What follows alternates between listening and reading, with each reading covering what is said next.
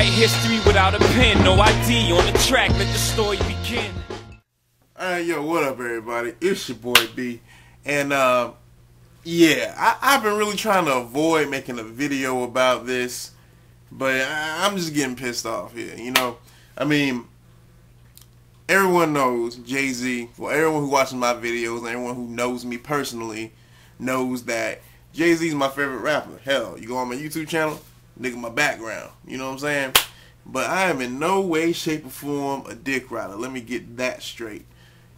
Now, what I came here to discuss is this whole controversy with the death of autotune.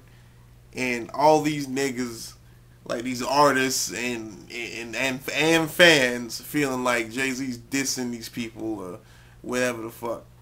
The people that y'all accusing him of dissing, the ones I hear the most are T-Pain, Lil Wayne, and Kanye. All three of these niggas, he shouted out he either shouted out the artist in the song, or he came out and said that it wasn't a diss to them. Like, okay, T-Pain, for example, he ain't say nothing negative about T-Pain. He said, "Get back to rap, you're T-Paining too much." When I hear that, I think you T-Paining too much. Okay, you're jocking T-Pain's style too much. You're doing what T-Pain's doing too much. Get your own shit. That's what I take from that. And then, if you go on YouTube, the very site that I'm using right motherfucking now, you can see for yourself that T-Pain is up on stage with Jay-Z. I think it's at Summer Jam while Jay-Z's performing the death of autotune, singing right along with him. La la la la, hey, goodbye, all that good shit. T-Pain doing it too, so I guess that he agrees with that statement. Matter of fact, if you go back to I Can't Believe It remix or whatever, at the very end that nigga said, sign them papers, people, autotune's on his way out. So how the fuck, why would he be mad about that? Think about that. As for Kanye, yeah, he told me to kill y'all, to keep it 100. Come on, he ain't dissing Kanye. As for Weezy, he said, I need to send this to the mixtape Weezy. Hey, I don't think he's dissing Lil Wayne. And if he was, I don't give a fuck. Besides the people who are accusing him of dissing people, there's another group of people complaining that, oh, fuck that, man. Everyone, autotune, that's what's on the radio right now. Like this video I'm watching right here. That's what's on the radio right now. Those are the hottest songs right now. Some. That's what they play. That's what everybody want to hear. No. Just because it's on the radio, that don't mean that's all everyone want to hear. Let me tell you something.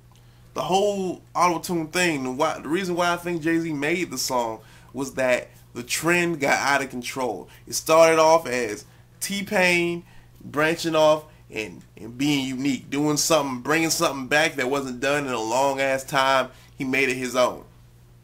Then you had Lil Wayne and Kanye kind of hop on, but at the same time, you know, Kanye took his and he did it in an alternative route.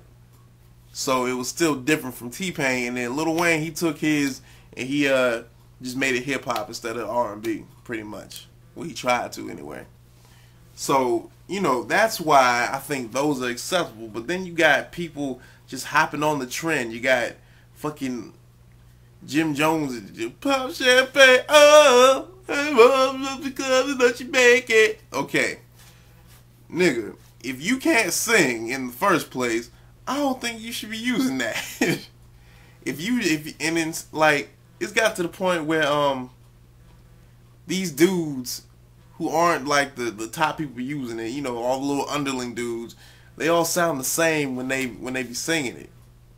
It gets to the point where it's like, well, damn, I mean, is it a robot? I mean, shit. It don't even sound like a person no more. It just sounds like the same old shit. And then you got a bunch of songs sounding the goddamn same. And okay, let me put it to you like this. Yes, auto-tune songs on the radio heavy, but at the end of the day, who put the songs out there first? The artist. Why would the artist hop on a trend like that? Why? Because it makes money. That's all it's doing. It's just making them money. So yeah, they're gonna make the song. They're gonna hop on the bandwagon, and then just one type of music right now, the whole auto-tune party type music, is the only music that the radio, MTV, BET, that's all that they're putting out. That's all they're putting out. So if that's all you're hearing, and the radio play the same rotation every goddamn day, then of course that's what people are going to be requesting. Because at the end of the day, a lot of people who would take the time to call in are who? Younger, impressionable people. Okay? And these younger people, they'll just hop on a trend. Just like these artists are doing. They just hop on trends. And they gonna call in, they gonna print, oh my god, I want to play Best I Ever Had was Drake. I like that song, but still, I'm just saying, as an example, that's what happens. They just, I mean, so if that's all that's out there, that's all that's gonna get requested. You feel what I'm saying? So, at the end of the day, you gotta really ask yourself a question. Is Death of Auto-Tune really that big of a deal? Is it really that big of a fucking tragedy that Jay-Z released that song? No, it's a good thing. You know why? It's opening up the door for more diversity. Because I don't know about you, but I'm tired of hearing the same damn songs when I turn on the radio. Not just auto-tune, whatever song be on the damn radio. Like, I don't know about y'all. I'm from St. Petersburg, Florida. That's by Tampa Bay area. And the hottest radio station around here is Wild 98.7. Yeah, Wild 98.7, I guarantee you right now, if I turn on my motherfucking radio, it'll be cream on the inside, clean on the outside. Cream on the inside, clean ice cream paint job.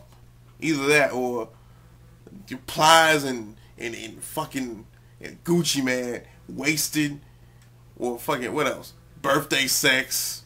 Yeah, they still playing that dumb shit. Or it's just a bunch of shit, man. And okay, I liked Every Girl. You know, I wish I could fuck every girl. Yeah, it's catchy. I liked it. And I also like Best I Ever Had. But when you hear that shit 10 times a day, when you driving in the car, it makes you want to rip out your whole little radio console and throw it out the window in the oncoming traffic. You feel me? I mean, it's time to switch it up here. Alright?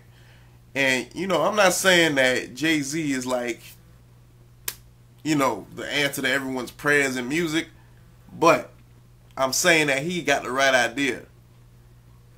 It's time to get rid of the auto-tune dominating the airways, and it's time to let other things in. Okay, back in the day, you could have a gangster song on the radio, then you could have a party song on the radio. You could have a serious song, then you could have a little ridiculous, funny song. Now, what is it? But champagne, oh, put me on the goose, got the feeling loose, put me on the throne, get me in the zone, cream on the inside, wasted, bunch of brain dead, dumb shit, okay? I understand that, like I said, everyone don't want to hear serious music all the time. I can understand that, I really can, because when I make mixed CDs, I'll have a bunch of serious songs, gangster songs, songs that get you hyped. Then I'll have a couple of little party songs. But dumb, mindless shit all day long? Come on. I don't know. I'm talking in circles here, so I'm just finna wrap it up. Bottom line, get off of Jay-Z's nuts. Take the song for what it is. It's a good song. It's making a statement. Either get behind it or say fuck it. Keep on listening to auto-tune. I mean, shit. If Jay-Z's washed up, Jay-Z don't matter, he a lame old nigga. If that's the case, then why are you even paying attention to the man? Go on about your day, drink your juice, and listen to your auto-tune.